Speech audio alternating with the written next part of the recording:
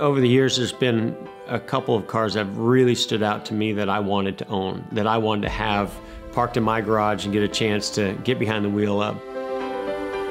One of them was this 2009 ZR1 Corvette. If you know anything about Corvettes, you know that the ZR1 is the elite. That's the top of the line, the most powerful Corvette that they make that year. The Corvette ZR1 model, it's already fully loaded with everything that you could ever want. Aluminum wheels, incredible brake package, cup tires on it with a lot of grip.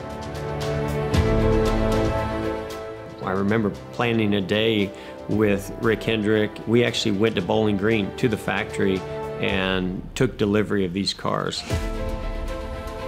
He had serial number 001, of course. Mine was serial number 005. To get behind the wheel of that car for the first time and feel all that power and what it was capable of doing, the performance of it was so much fun. And of course, we weren't supposed to do any burnouts or do anything crazy, but if we did, we're race car drivers and they put us behind the wheel of these cars, how could we not? It's been a car that I've driven from time to time over the years, and every time I get behind the wheel, it brings a big smile to my face, and it's an impressive car.